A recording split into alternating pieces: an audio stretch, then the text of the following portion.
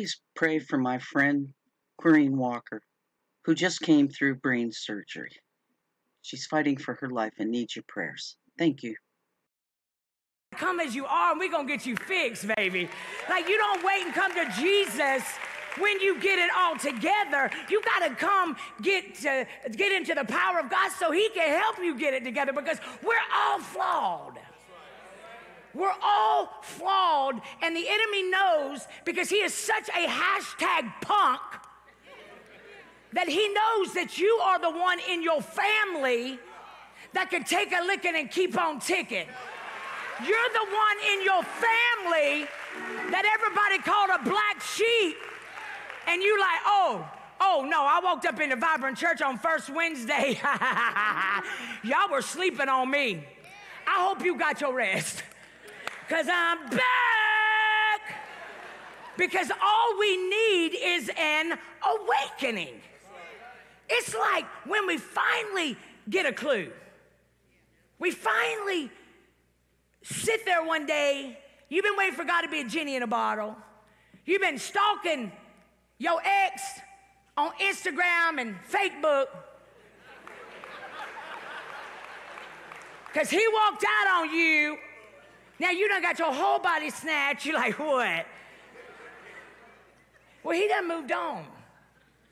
And you're over here breaking your heart every single day of your life, because the enemy knows that there is still a connection in that situation. So what does the enemy do? The enemy cannot take you out, so he's trying to wear you out. So he gets on social media and allows your heart to be tied to people that should not be in your life in the first place, because nobody that walked out of your life is a part of your destiny.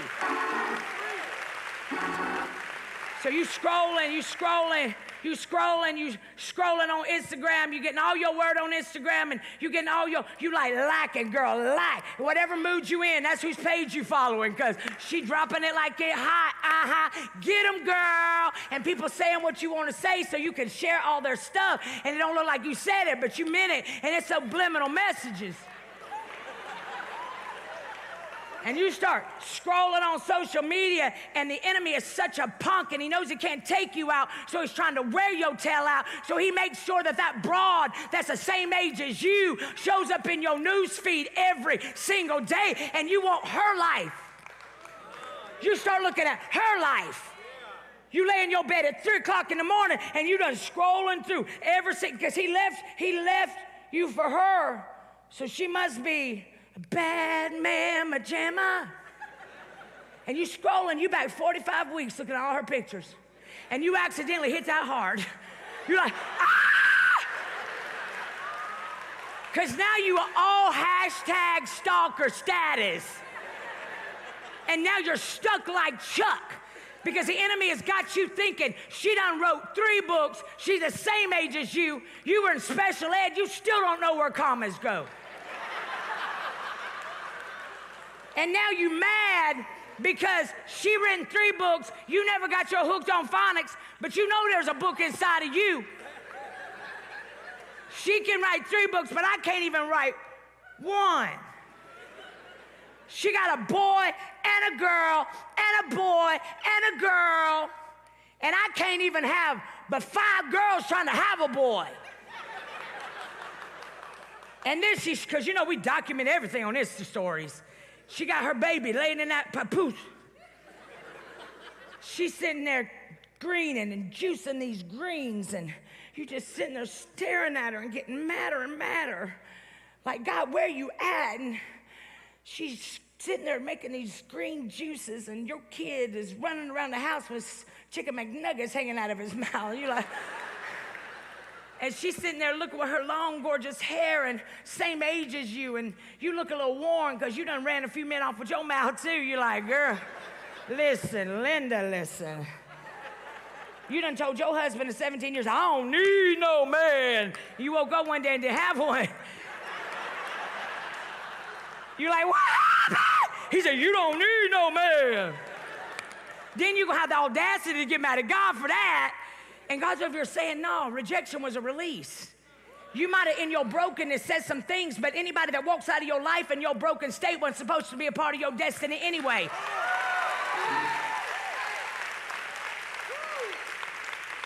Let it go. Let it go. You ain't got to take that crap anymore. Let it go. Let it go. See, you got to get to a place. You're scrolling, and she's juicing these greens, and you ain't got a juicer. It's too much work to clean that thing. And then lo and behold, the enemy will make sure that you all of a sudden see her picture. And Destin, she just had twins. She already snatched in a bikini. And I think you done pushed up that picture to get real close. She ain't got no stretch marks. You done looking, baby. You dissected that. You ain't been in your word at all, but you dissecting this picture and you blowing it. You can't get it up close enough. You take a screenshot at it so you can go to your picture. Y'all hitting each other. You know why? Because you doing it.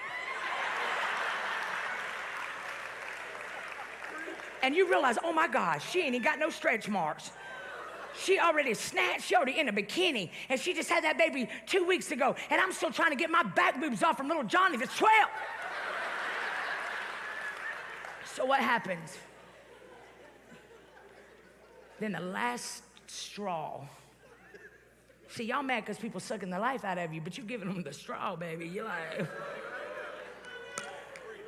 You're over here saying, oh my gosh, like she got everything going for her, and the last straw, the enemy's like, oh, I'm about to get you. You see her husband. She's got the boy, girl. She snatched, and now she shows her husband, and her husband looks like he stepped out of GQ, and yours looks like he stepped out of DQ. You're done. You're done. You're done. You're done. So the enemy knows that whatever it is on the inside of you that you've never fixed is the very area that he's going to go after. And whenever you finally start realizing it ain't nothing but a season and not a sentence, when you start realizing that it ain't no monument in my life, it is a moment. This is part of my life story. This right here, God knew before I was ever even a thought in my mother's womb that I was going to run 5 men off with my mouth, and he knew number 6 was it. But see, what we do is we go through life so bitter and so mad. We're Petty Crocker, Petty Patrick, Bitter Betty, and we're walking around, we're spewing and bleeding on people that didn't cut us. Because it sucks to be broken. And so often what ends up happening is we end up getting into a place where we actually get comfortably broken. We actually get to a place where we walk around every day with a scowl on our face, and the only thing that it happens whenever you allow bitterness and anger and unforgiveness to live in your life, it's like drinking poison and hoping the other person dies. And basically what you're doing while you're scrolling and you're wishing you had it, and instead of just saying, baby, you can have him, the trash took itself out. Instead of just getting up and realizing rejection was not necessarily someone wanting out of your life, but it was somebody God needed out of your future. And even if you did it, it was not a part of your destiny. What is in your life right now is where God is saying, at this moment, at this moment, at this moment, I'm waiting for you to take back your power. Take back your power. Let them talk. You're like, but you don't understand. They talking about me.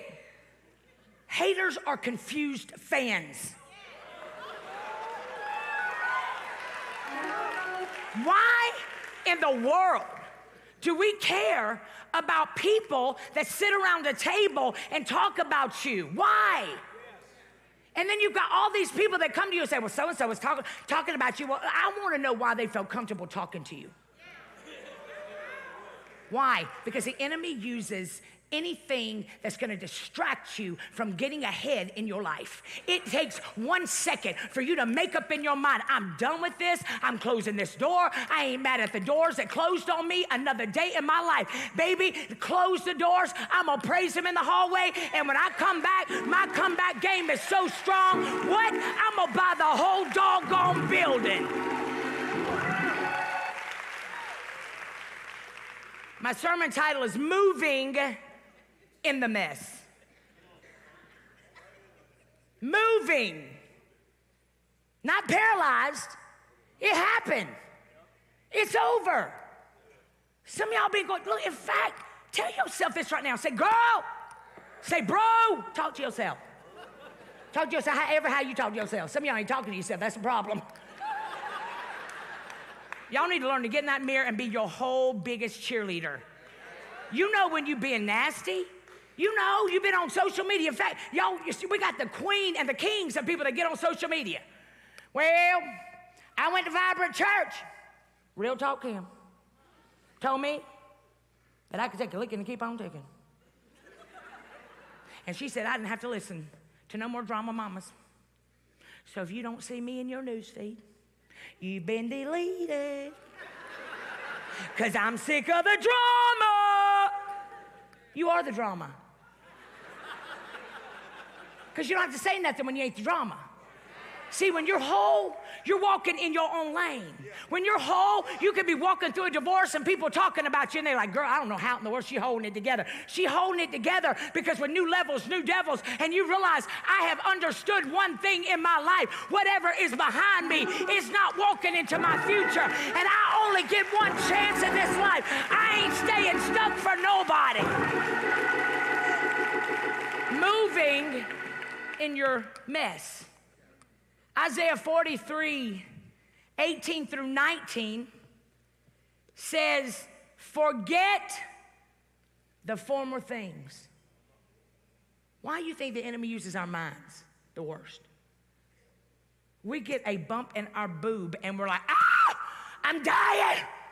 I had this lady in my church who wanted to die so bad she couldn't handle it. She would come up in my church, Pastor Kim, I need you to pray for me. I said, what's going on? She said, I got cancer. I said, who said? She goes, I just feel it. My mother died of it. My aunt died of it. Everybody gonna die of it because, you know, generational curse. I said, I just need you to lay hands on me. I said, okay, I'm gonna lay hands on you, but you don't ever talk about it again because you ain't dying. Because life and death are in the power of your words, and by his stripes you are healed. So I lay here, I said, Father, thank you in the name of Jesus. She's healed, because I'm just real dramatic anyway. That next service, she comes walking in with the walker. I thought, dear God. She said, Pastor Kim, I need you to pray for me. I said, did you get your report? No, not yet. It's in 2 weeks. I said, oh, but you're dying. Are you weak? No. I just feel a little light-headed, a little breathing going on up in here. I said, but you've never been to the doctor yet. No. I need you to pray for me. I said, Father, in the name of Jesus, I just thank you. And inside I'm thinking, healer or killer?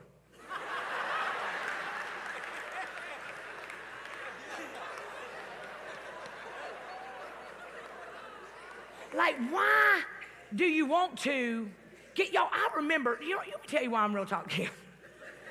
Because I am the queen of walking this stuff out before I talk to you. Everything I ever preach on, I've done. I'll never forget, y'all, even up to 2 years ago.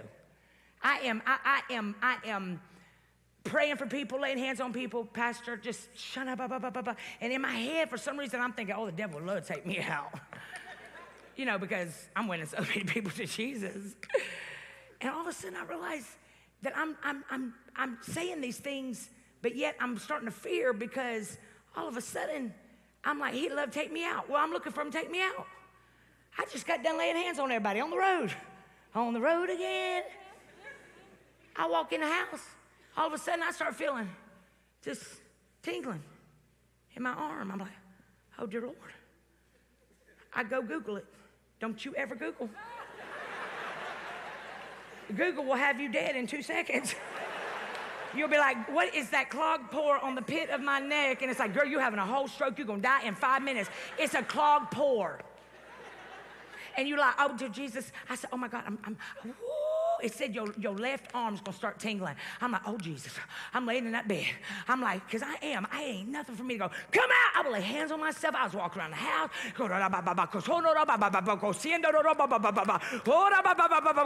And it just kept getting worse and worse and worse and worse. I was like, oh, dear Lord. I said, Mama, I said, you got to take me to the hospital. She said, for what? I said, I'm dying. She said, how? I said, Google said in 5 minutes I'm going to be dead because it is a stroke. She said, Kimberly. Real talk, Kim, because that's what everybody does. Throws it in my face. You better go lay hands on yourself and get your mind together. I said, if you don't take me to the hospital, I'm going to take myself. She jumps in that car. She runs every light trying to get to that hospital because by now she's like, girl, there's something wrong with Kim because I don't fall apart. I just don't fall apart. I just am one of those that's like, it ain't going to take me out. You can't steal my birthday. But this time I was dying, and I knew I was dying. And I would get to the hospital, and we pull into the hospital. I don't even let her park. I just literally jump out of the car rolling. As it's rolling, I go and proceed to fall over the front desk and social media will have people knowing who you are and stuff. And I didn't even care. I just fell over the front. And then she goes, ma'am, what's your name? I said, Dad. She goes, ma'am, what's your social security? Dad! I realized that bra was not moving. So I proceeded to fall over and just die. I heard God say, what are you doing? I said, Elizabeth, I'm coming home. I heard God say, girl, you ain't dying, but you're going to be about $10,000 broke because you couldn't get your mind under control. You ain't dying, and if you die, you ain't gonna know you died. I literally felt this miracle come in my body. I heard $10,000.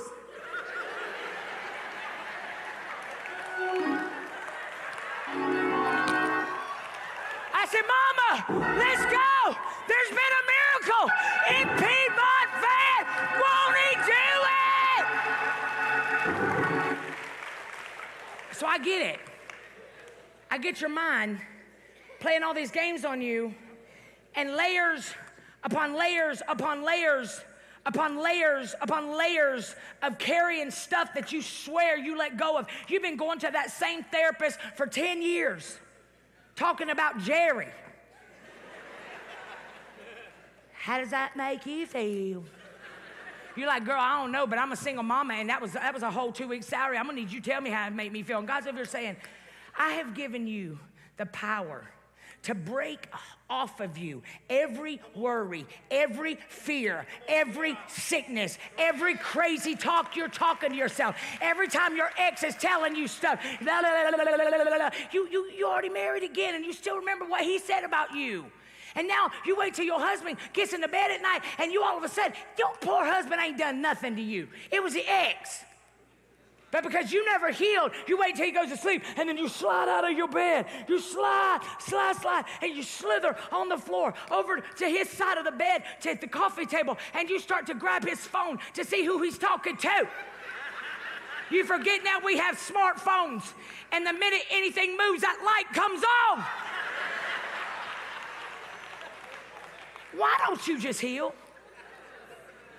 Why don't we just get to a place where we realize if this is every single day of my life for the last 50 years, the last 20 years, the last 12 years, I've never felt loved, I've never felt worthy, I've never heard God's voice, I can't sing on the platform, I have done this, I've done that, I can't do this, I can't do that, I'm not worthy enough, and God is over here saying, you are the very one that I want to use. Because there is nothing like going to hell to come out on fire. Y'all, look at Jonah. I could tell you a million stories. Look at Jonah. Jonah was told to go to Nineveh. Just like he's telling some of y'all, pray for your enemies. You're like, I'd rather die. Pray for your ex-husband. I'd rather die. You're laying in bed every night. Kill him! And you're even praying specifics. Kill him with a train! Because you know if a train hits him, Pastor Delgado can't even lay hands on him and bring him back. He'll splat. And you're over here, just like Jonah. Go to Nineveh. He's all, no, man, I want all of them to burn in the lake of fire. I ain't going to Nineveh. Boom, shaka, like a boom. And he went wherever he wanted to go. But see, God will always get your number. You can run, but you can't hide. And every single person that's sitting in this seat, in this auditorium tonight, it was a divine appointment that you walk in here so I could say, wake up, it's time. Like it's time for you to get your butt in gear. It is time for you to let go. It is time for you to block their number. It is time for you to erase some voice messages. It is time for you to stop crying over the same thing. Get up, because nothing that is behind you is greater than what's in front of you. And Ephesians 3:20 say he's going to do exceedingly abundantly more than you could ever ask or think. He said in Jeremiah 29:11, for I know the plans that I have for you, saith the Lord, plans to bless you and not harm you, give you a future and a hope. What are you waiting on?